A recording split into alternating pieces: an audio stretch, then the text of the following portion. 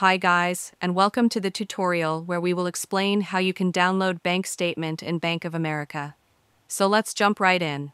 To download your Bank of America statement, begin by opening the Bank of America mobile app and logging into your account using your username and password.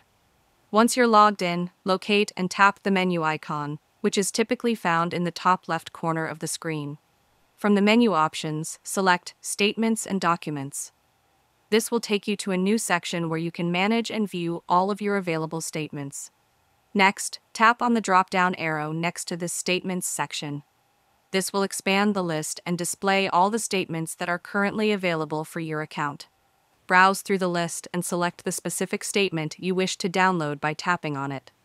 The document will then open, and you should see an option to download or save the file to your device.